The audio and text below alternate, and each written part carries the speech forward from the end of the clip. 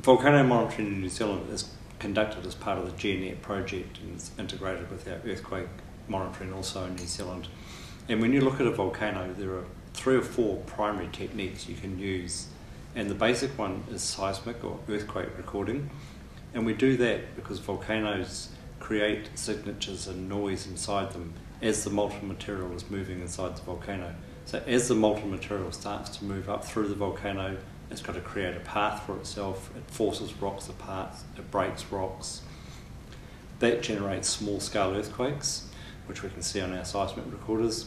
The actual molten material itself moving through the volcano creates a signature of vibration also, so we can see that on our seismographs.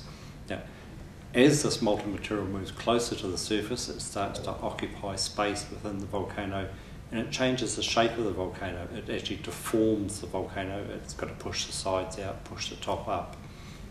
If we start looking at the shape of the volcano, the actual shape of the ground on and around the volcano, we can see deformation occurring in the ground, a change of shape in the volcano. We can measure that by various techniques. It might be by laser or infrared distance measuring, it might be by measuring angles and triangulation.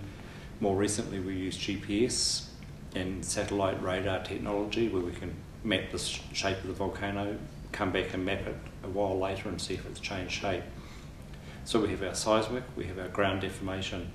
Now the hot molten material, the magma that's coming up through the volcano, then ultimately will reach the surface and be erupted as lava, that interacts with groundwater in the volcano. There's also gas and water being exhaled from the magma itself, and that creates a geothermal environment.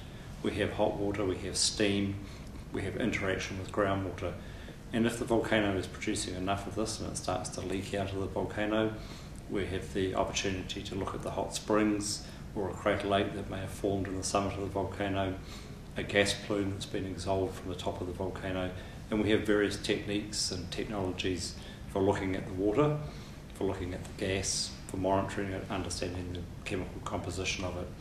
And looking at the composition of the water or composition of the gas, we can see processes occurring inside the volcano, interactions going on that tell us whether there's more or less magma being involved in the processes.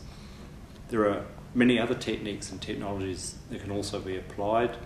Just visual, having a look at a volcano.